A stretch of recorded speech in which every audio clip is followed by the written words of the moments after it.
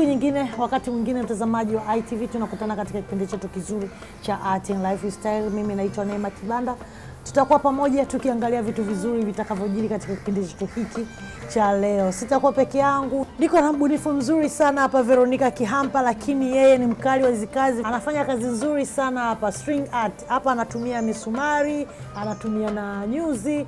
Unaona ni kazi nzuri. Lakini anafanyaje, ilikuwaje, anafanya kama hobby, anafanya kama biashara, anafanya kama urembo wa nyumbani kwao. Yote hayo tutapata kusikia kutoka kwake. Niko naye hapa Veronica kwa sababu yeye ndio mbunifu wa hizi kazi. Mtazamaji, nimeshamwambia kwamba Veronica ndio mitindo yake hii sasa alioingia nayo, lakini pia mtazamaji anatamani kujua Veronica ni nani. Veronica, ulianza moja kwa moja kwenye hizi kazi ama kuna art nyingine ulianza nayo? Mimi ni mhasibu, ni professional nilichosomea na nimefanya uhasibu miaka 4 sasa. Miaka 4? Yeah. Mwaka huu nikaamua kuacha, niseme nipe kazi kipaumbele, ukaacha rasmi kazi za uhasibu. Nipe kazi kipaumbele kwa sababu naipenda na naenjoy kufanya, na soko ni nzuri, watu wanaipenda na nimepata feedback nzuri kutoka kwa Tanzania. Kwa hiyo nashukuru sana kwa hilo. Nilianzaje? Well, nilipokuwa Tabata kwenye kazi nikakutana na YouTube. Nilikuwa napitia YouTube, nikakutana mtu anafanya, nikapenda. Nasema hii ni nzuri, sibi nijaribu. Kwa hiyo nilianza na kutumia boxi za keki. Kwa hiyo boxi za keki. Okay. Kabla ya kuanza kutumia kwenye mbao. Kwa hiyo nikatumia boxi za keki na misumari na uzi, nikawa najifunza, nikawa natundika chumbani kwangu. Kuna siku nikampelekea rafiki yangu. Akasema hii kazi nzuri sana, kwa nini tusiuze? Nikasema nani atataka kitu kama hiki? Akasema hamna, jaribu, page yako Instagram ina watu wengi, kwa nini usipost huko? Kwa nikaanza hapo. Nikapost, watu wakapenda, kwa kuanzia hapo iliteko. Wow. Lakini Veronica, wewe pia ni mchoraji? Yes. Sababu nimeona kuna nyingine unachora. Lazima kuchora. Picha zote lazima mwanzoni kabisa uchore ili upate figure ndio uweze kuweka hiyo misumari. Nilipokuwa shule Peninsula tuna darasa la art and craft, which I think shule nyingi zingekuwa nayo ingesaidia sana kukuza vipaji vya wanafunzi. Tulikuwa nayo darasa lilitufundisha kuchora. Kwa hiyo nimejiria kuchora kutokea huko. Pindi niko primary school. Tunaingia sasa, tunataka sisi na mimi Neema nijifunze kutengeneza na mtazamaji ajifunze kutengeneza. Hebu nielekeze, natakiwa niwe na nini na nini na nini? Vitu 3 vya muhimu: mbao, misumari na uzi. Mbao, misumari na uzi. Hivyo ndo basic. Utahitaji nyundo, utahitaji rulo, utahitaji penseli, utahitaji futio, hivyo vingine niongeza. Katika michoro nimeona pia unafanya michoro ya aina nyingi, yani unatengeneza art yako kwa aina nyingi za michoro tofauti. Mchoro gani huwa ni mgumu sana unapokutana nao? Ramani. Sio ramani ya Afrika tu, ramani ya dunia. Ramani ya dunia kwa sababu ya proportions. Nikichora ramani ya dunia kwa A4 ni tofauti na nikija kuchora kwenye mbao kubwa sana. Kwa hiyo inahitaji umakini mkubwa sana. Naweza kutumia masaa mengi kuchora kwenye ubao. Hiyo ambayo inanipaga changamoto kukutana nayo. Jinsi unavyopanga misumari yako, baki naona misumari imehusika. Ukishachora ni kwa nini lazima uchore? Ukishachora hiyo ndio inakusaidia sasa misumari inaweka wapi. Uwezi tu kuingia kwenye mbao na kuanza kugongea misumari, hujui unafuata step gani. Ukishachora inakupa urahisi kwamba okay, misumari inagonga hapa na hapa na hapa mpaka nimaliza basi. Kwa misumari sio kazi kubwa ni kwenye kuchora. Ili picha yako itoke vizuri inaanza na mchoro. Ukikosea mchoro basi hamna kingine utakachoweza kufanya kusema utasave tena picha yako. Kwa mwanzoni kabisa nirudie kuchora na kuchora vizuri. Ukishachora ramani yako vizuri, hiyo misumari haina shida kabisa. Mtazamaji wa ITV, mimi najua mimi na wewe tunafanana sana kwamba tunapenda kuona kwa vitendo. Sisi tunapenda kuona kwa vitendo Vero. Mtazamaji nishawaambia uko na wenyewe wako tayari wamekaa makini kuona tunajifunza hapa kutoka kwako kwa vitendo. Veronica ataingia kazini kutufundisha mimi na wewe jinsi ya kupanga uzi kwenye kibao. Sasa hapa tuna ubao wetu. Hii iko tofauti kidogo na hizi tunaita mandala. Mandala umetoka kidogo India, ni aina ya picha ambazo zinakuwa na pattern tofauti na rangi tofauti kuleta tu mvuto kwenye picha yetu. Kwa tunakuwa na duara kama ile. Ukiangalia vizuri kwa ndani utaona nimechora. Nimechora mstari duara ili niweze kugongea misumari exactly kwenye hiyo point. Kwa tuna misumari yetu. Misumari yetu iko 142. Nataka tugawanye kwa 2 ili tupate nusu ya hii duara. Kwa natumia misumari, mbao na hizi nyuzi. Ni nyuzi za viatu. Zipo Kariakoo. Na ziko rangi nyingi sana. Ziko rangi aina tofauti. Kwa natumiaga hizi mara nyingi. Nilianzia na uzi wa nguo, uzi wa kufuma vitambaa, lakini unakatika katikati ya kazi. Kwa nikaachana nao. Kwa sababu tuko hapa. Kwa unafunga kamba yako kwenye msumari ambao unaanzia point yoyote kwenye duara, unapeleka nusu ya duara lako. Tuko nusu. Unaanza nusu ya duara lako, sio? Sawa? Kuanzia hapa tunapeleka uzi wetu, tunataka tuzunguke ile duara tupate picha ambayo tunataka tunaitaka. Tutaenda tunavuka misumari miwili, huko tunavuka, huko tunaenda misumari mmoja. Mbele miwili, nyuma moja. Ili nyuma. Angalia uzi wako usijifunge. Hapa natumia rangi ya gold na nitachanganya na nyekundu ili tupate picha yetu. Kwa hizi pattern unazijuaje kwamba ili upate picha tofauti? Unavyozidi kufanya hii kazi, unavyozidi kuendelea na string art, mwenyewe unakuwa unajaribu kwamba leo nimefanya hizi, nimeruka misumari miwili. Kwa hiyo kesho nisiruke mistari mitatu, nione inatokeaje. Na unavyozidi kuendelea nayo, ndio unavyozidi kugundua pattern nyingi tofauti. Kwa huku unakoruka miwili na huku unaweka moja. Baadaye unakuja kuziba haya mapengo huku. Baadaye nikiingiza nyekundu, haya mapengo yatakuja kuziba. Kwa hiyo rangi nyekundu itaanzia huku. Yes.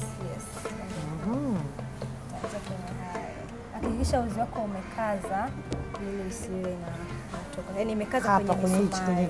Okay. Kwa siku unaweza kutengeneza ngapi? Kama hizi? Hizi mandala mpaka 3, 4. Nategemea pia na ukubwa. Ukipata picha kubwa zaidi ya hii inachukua muda zaidi. Ukipata ndogo hapa itachukua muda mdogo zaidi.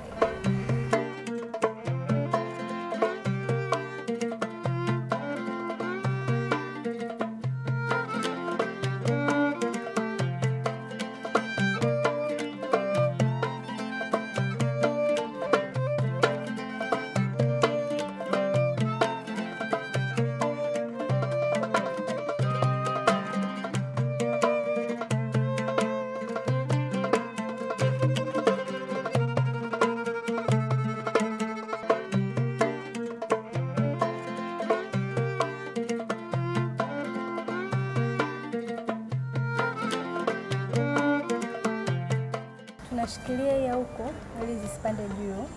Ile moja. Kwa kile ninapoingiza huko naishika ile huko. Kwa sababu nikiacha kuna uwezekano mkubwa wa kuchomoka. Unakuwa unatumia muda mrefu kurudisha kwa. Hii kwa sababu pia na misumari ni urembo wenyewe, lazima ibakie mwisho wa siku, si ndio? Misumari ibakie kivipi? Yaani ukishamaliza kutengeneza hii kazi, misumari si haitoki, ndio inashikilia.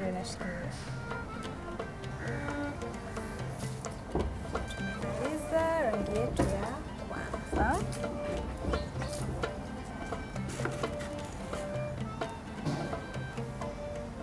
Nakata. Naifunga tena hapa kwa ulipoishia. Hakikisha imekaza.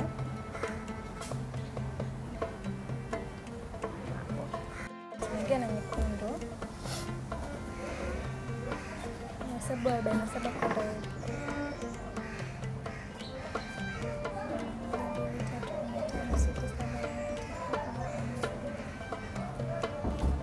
kwa mahesabu pia lazima yawepo hapa. Kwenye hizi mahesabu ni mengi. Kwenye hizi mahesabu ni mengi. Umeacha kule kazi ya uhasibu, Yaani nimekuja huko na kazi nyingine huko pia ya kuhesabu.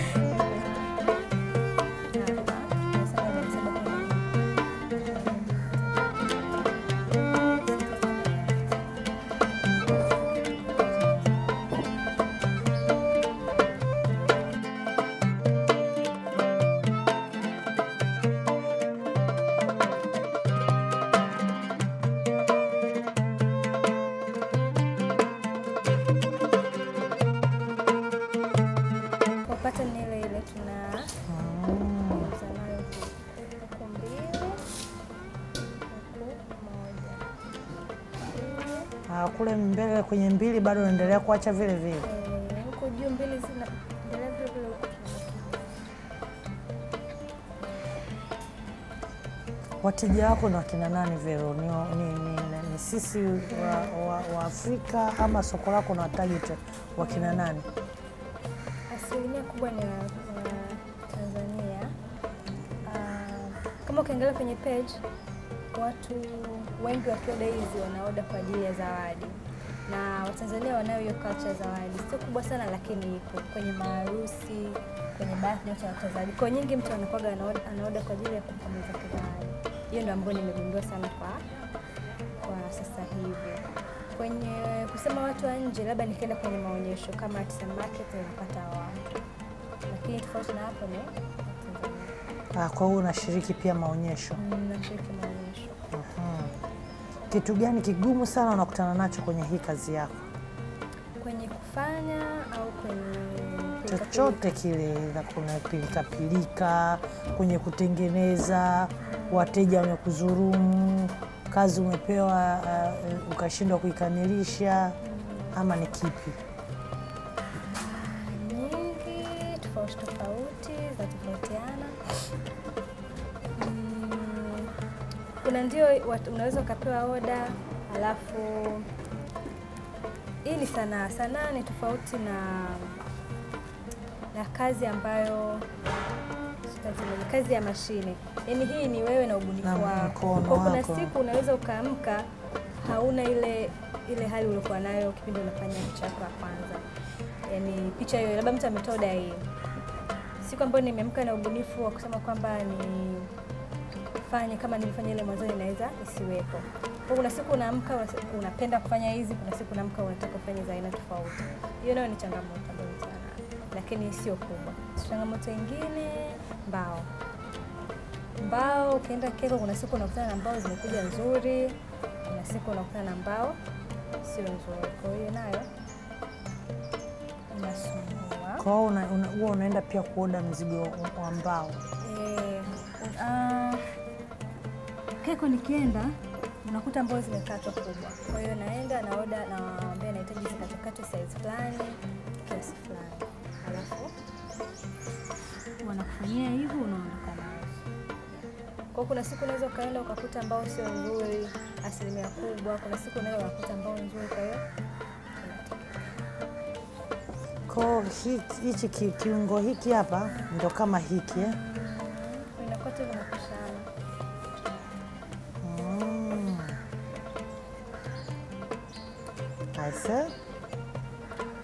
Kwa hiyo ulijifunza YouTube peke yake? Yes. Kuna mtu mwingine umesha kumwona anafanya hii kazi hapa? Yes, kuna mdada anaitwa Aisa Temu. Nampigia, tukakutana, tukaongea kuhusu hizi sanaa na yeye alianzaje, vitu kama vile. Ni interior designer. Kwa unaona vitu yani vitu vinashabihiana. Kwa nahisi ndio maana akaingia akaipenda. Mwingine ambaye nimeona juzi anaitwa Adeko, yenyewe iko vizuri. Na mwenyewe iko vizuri. Kwa hapo wanakuja hapo. Na nahisi ni kitu ambacho ukikipenda inakuwa ni rahisi sana kuingia na kukifanya. Kinahitaji muda pia zaidi kujifunza ndio. Sasa wewe umeshakuwa sasa expert. Unatufundisha wakina Neema? Mtazamaji hapa anatamani kuja kujifunza. Kuwa na darasa. Kuwa na darasa. Siku sio nyingi nitaanza darasa. Na kuaga na haya zinaitwa kama workshops. Nilikuwa nayo 2020 ambapo yani kulikuwa kuna watu walikuwa kama 20-25 tunakaa, unakunywa vinywaji, unakuwa na kipande chako kama hichi wanafanya, lakini sio darasa kusema kwamba ukitoka hapo unajua kabisa kila kitu. Walikuwa wanafanya kwa ajili ya fun tu. Ilikuwa kama leisure tu.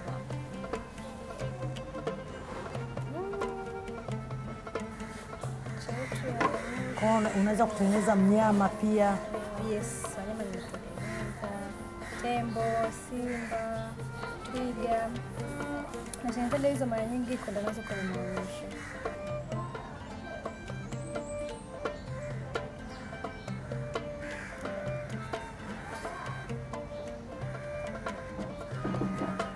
Sawa, hii ni rangi yetu ya mwisho nyeupe. Maana kuja kufunika hapa. Tuone hapo itatokeaje baadaye. Kwa tukisaba biashara kufika hapa na mikundo yetu ilishia hapa. Na yetu tunasaba biashara.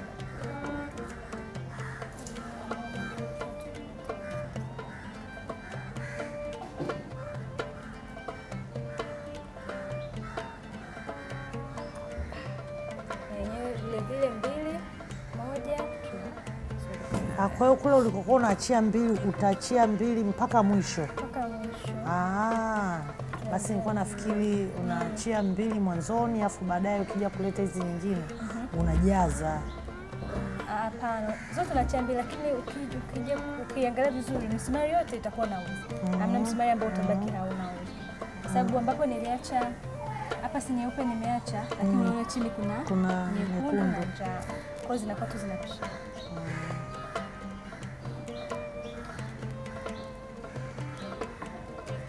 Kwa una uwezo pia kupokea oda nyingi, labda watu wana hoteli yao huko, wana nini, wanataka sasa Vero tunaomba tutengenezee picha hizi urembo, tunataka 100.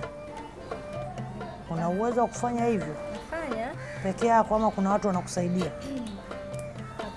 Bado hujapata watu wa kusaidia? Mtu ambaye ananisaidia ni mtu ambao kwa test wa keko, kuna mkaka nampatia ndo anapaka stay na anapaka msasa, anapaka dawa ambao alafu ndo ananiletea. Kwa huyo peke yake ndo ambaye ananisaidia, ila kwenye kuchora, msumari yote nafanya. Pisi 100 inategemea na muda atakaonipa, lakini kwa mwezi tunafanya nakamilika, haina shida.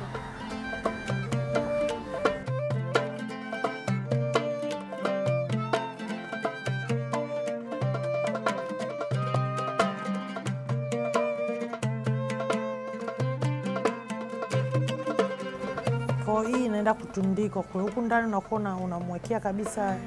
Namwekea hooks, ukiangalia hapa na hooks. Kwa akienda tu akigonga msumari anakipachika basi.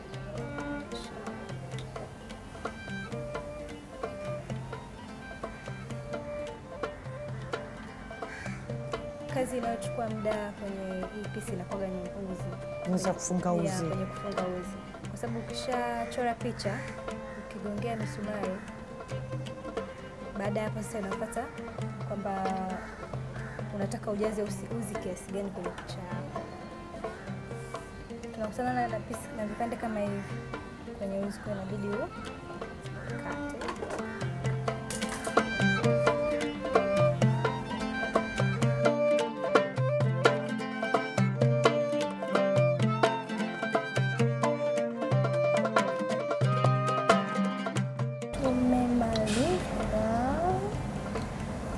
Ndio ya mwisho kabisa inaelekea ukingoni. Kwa baada ya hapo nyumbani. Baada ya hapo inatundikwa. Wow.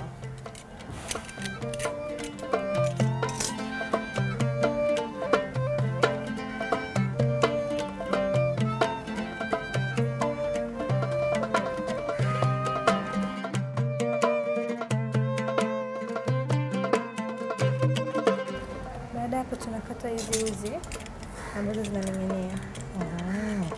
Haiwezi kufunguka ukikatia kwa mwisho. Haijai kufunguka. Haifunguki kwa sababu ukikaza ukikaza yani inagotea kwa ndani. Unless mtu acheze nayo. Lakini tofauti na hapo siko imara. Tumemaliza. Wow. Seti ya rangi 3. Safi. Hii inaitwa mandala. Mandala. Kwa ukiweka kwenye ukuta wako, weka hapa kwenye kwa rangi unachagua kama unataka uwekewe blue, kama unataka kijani, ni wewe unasema tu kama kwenye nyeupe toa weka rangi fulani hivyo. Kwa rangi mtu anaweza kuchagua, ndio uzuri wa hii hapa. Wow. Mtazamaji, kweli Veronica ni mbunifu. Tumeona hapa, tumetengeneza pamoja, na kama na wewe ulifuatilia huko nyumbani utakuwa kwa kweli umeweza kujifunza kitu. Na kama ulishindwa kufuatilia jinsi ya kupanga hizi nyuzi, lakini Veronica amesema anaweza akakusaidia. Vero, hebu mwambie mtazamaji sasa na vijana wengine ambao wanatamani kwenda kutafuta ajira. Lakini Vero alikuwa kwenye ajira, ameacha, ameingia zake nyumbani na kuamua kufanya biashara yake hii ubunifu. Unatumia nyuzi tu. Mtaji wako ulianza nao kiasi gani? Mbona mtazamaji?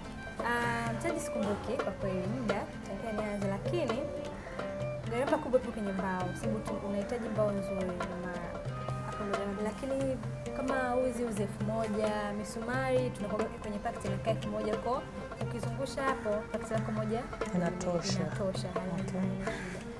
Gharama zingine bado tutumia kwenye packaging, ambayo ili ufike kwa mteja vizuri, labda utatengeneza boxi, inategemea na mwenyewe utapendelea nini.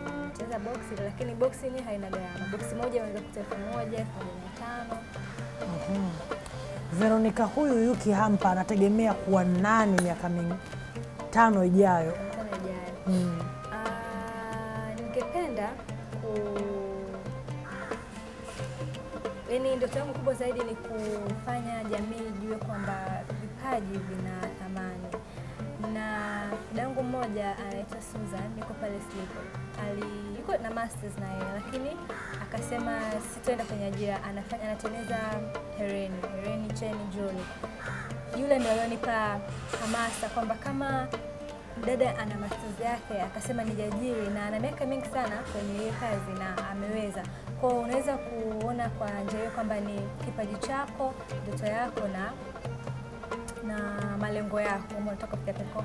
Miaka 5 kutoka sasa ningependa niwe na shule ambayo inakuza vipaji kama hivi, vipaji vya mikono, ili watoto wakitoka pale sio tu anategemea kwamba mtu fulani anipe kazi. Hapana, kama una kitu ambacho ukikipenda na kuweka malengo na kuweka jitihada, inaweza kukufikisha mbali kimaisha, ufanye. Na pia hii kazi inakupa uhuru kwamba leo nataka inakupa uhuru wa kuweka malengo yako, kwamba nataka baada ya mwezi nimefanya kitu fulani, baada ya mwaka nimefanya. Kwa hiyo inakupa uhuru wewe na maisha yako na mipango yako. Ni kitu ambacho napendea. Kwa ningependa niwe na shule ambayo inafundisha vipaji. Na inafundisha vipaji tu, sio vipaji pia, na tunaita financial literacy, kwamba mtu ajue kudeal na pesa yake, ajue kuweka malengo kwenye biashara yake.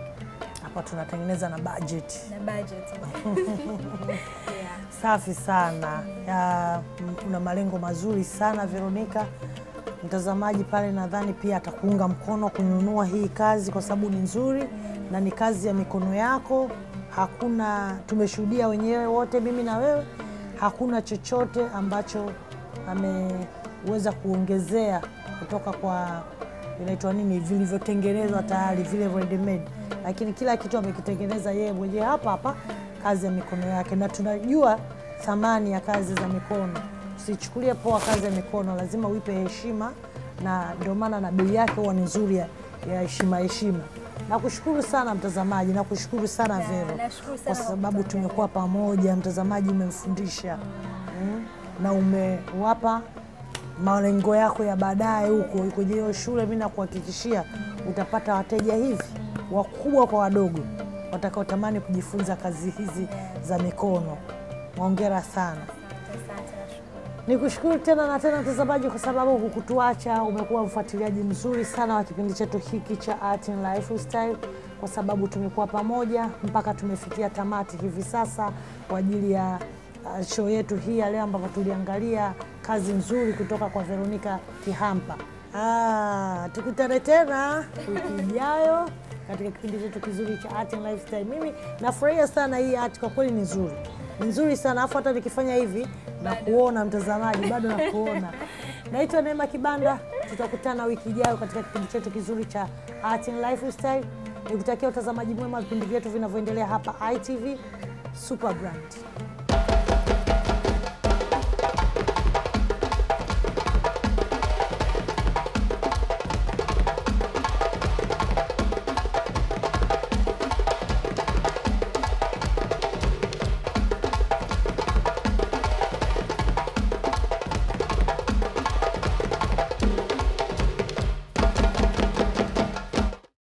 ITV daima Super Brand Afrika Mashariki.